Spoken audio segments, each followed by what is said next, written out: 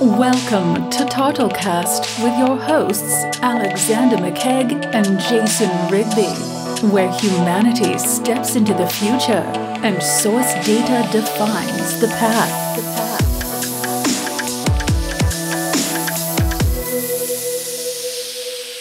Hey everybody, and welcome back to this week's episode of TARTLEcast. We want to talk about the economics of the system, or in Greek terms, it's oikonomikos, before the French actually destroyed the word. Wow, we're using big words here. Yeah. But I was just about to touch on a story with Jason. We're going through the hiring process right now of building out our team for TARTLE here in the U.S. And we got this guy that came on this morning, and we're doing the interviews. And we have a lot of people. We screen tons of people, right? A lot of people applying. And there's a lot of quality people that have when I say quality, they have the ability to do the job. They have the experience. Right.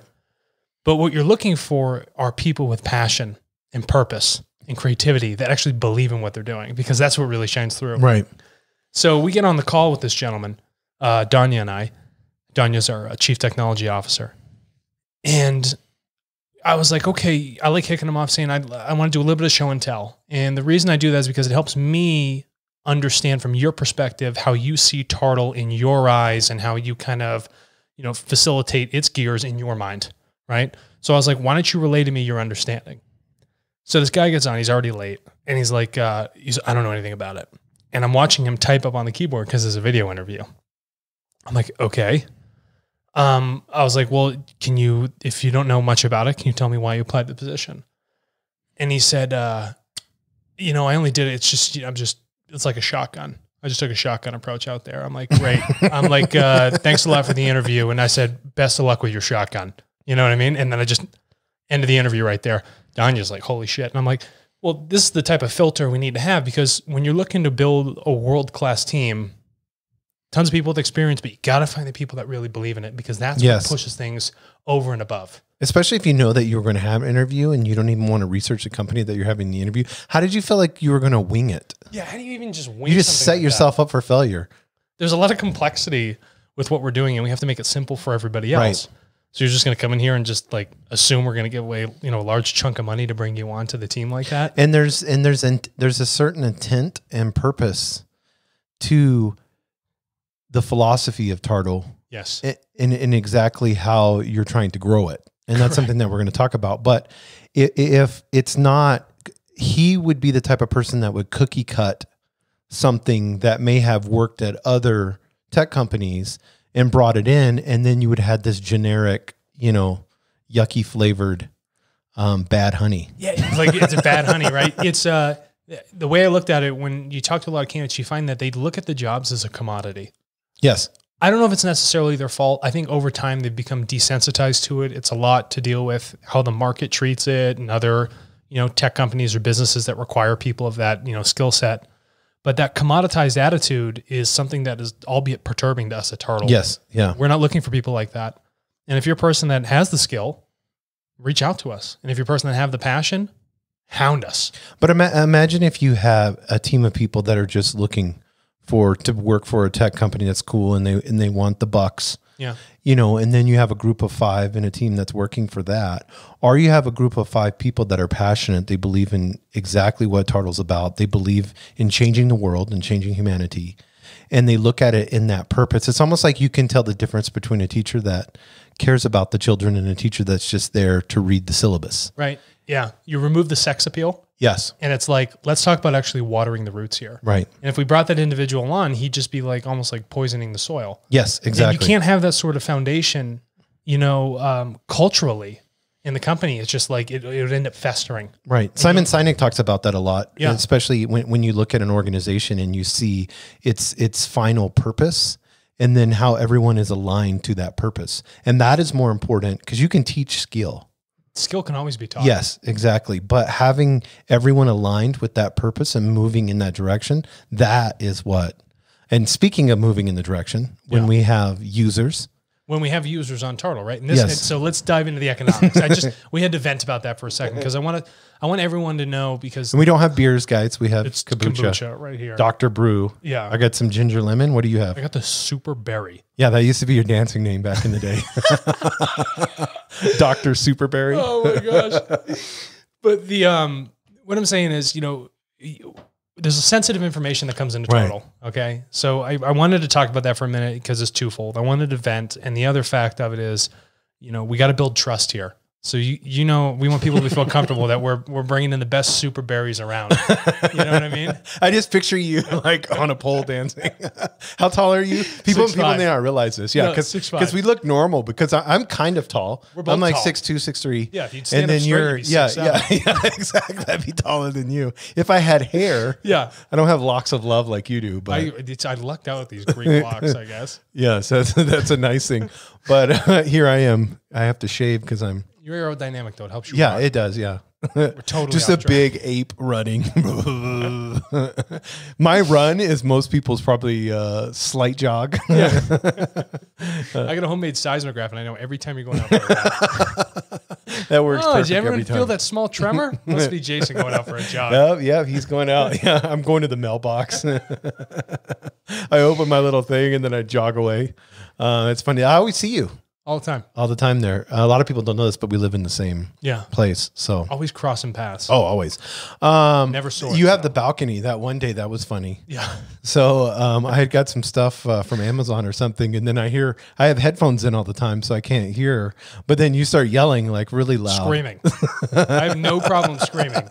And you're on a tall balcony, like a 3rd-story balcony, yelling at me. And then I go and I'm just standing looking at you the whole time. We end up talking for like 45 minutes. Yeah, it's like when my neck was gone. The Pope comes out and he's on that balcony at the Vatican. It's the same thing. Yeah. I didn't have to kiss any rings though. Yeah. That was nice. Okay, so more users. What does that mean for Tartle? Great. Yeah. So let's talk about the economics of that, right? So more users, every tech company wants that. More people using the system. Well, that's not it. So the reason we talk about this is because if we're looking at how the economics are in play right now, everybody's information is being managed by a very small number of companies. Right. It's not being managed by themselves because they're not on Tartle, obviously. So these companies have these black box pricing competitions between one another to recycle and sell this information that they have on you. And so what happened over time, since they realized that there was value to data, is they've squeezed their pricing models down because a couple of majors have now they've cornered themselves into their own market. And the pricing pressure has destroyed the value for the secondary and tertiary information because they're essentially taking your borrowed information and making money off of it. You never collected any interest on it. No. So here's the thought then. So if they're controlling this information, and they've destroyed the pricing model, how is it that you can actually elevate that data to bring it back to its true value and worth? Well, what happens is when you start to take your data and you put it over in Tartle, whether you bank it or whatever you want to call it, you park it in Tartle itself. It's taking it out of their pipe that all these other tech companies are managing and, selling off your data without your consent. And moving it into this Tartle marketplace puts it in this, tight lockbox. So what's going to happen is their pricing models are going to disappear and they're going to be forced to then come in and purchase the data from you. So what that's going to do is that's actually going to elevate the pricing because the scarcity of that model is going to say that, oh, wait a minute, they can't get it anymore where they typically were from their own means. So they're going to come and have to directly purchase it from you for the original price it was at before they squeezed it down in their own, black markets. Right.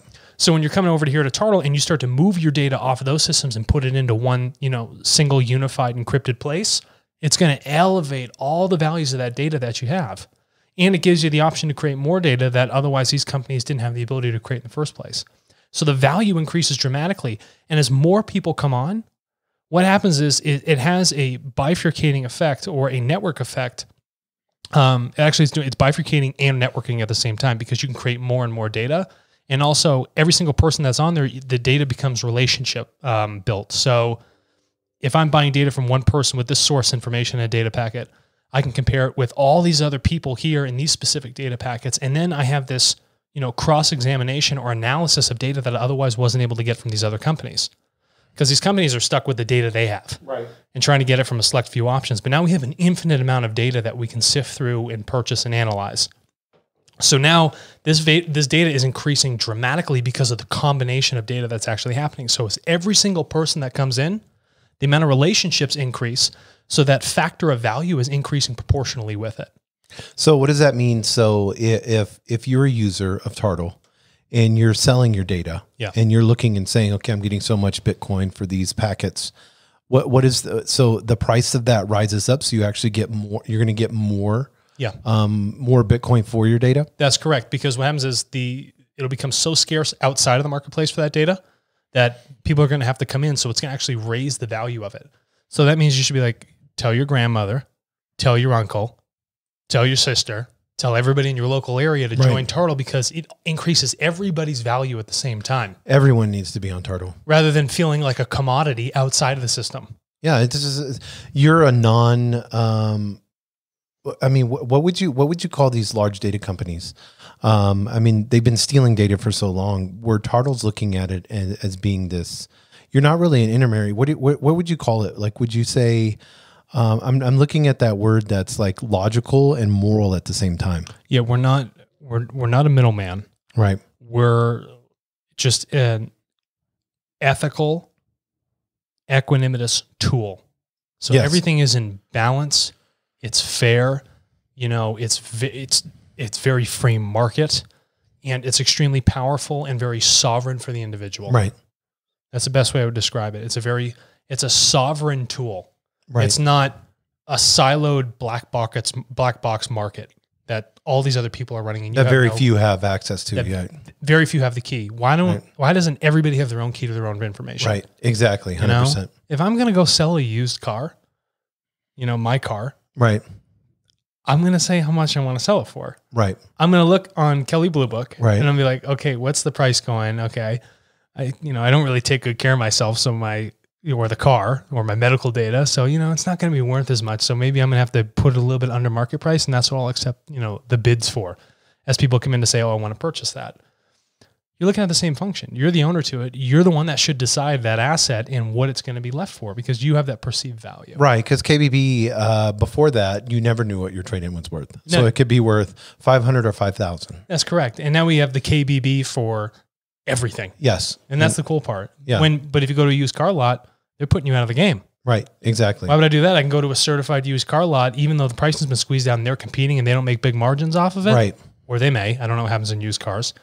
But it's the same sort of metaphor. Right. So why don't we get everybody just selling their own cars again, but in a really simplified, easy format for them to do so? I love that. That's cool. Yeah. And that's all I had to talk about. No, that's perfect. I like it. Yeah. You need to get back to dancing, bro. Yeah. I gotta go Super Barry it.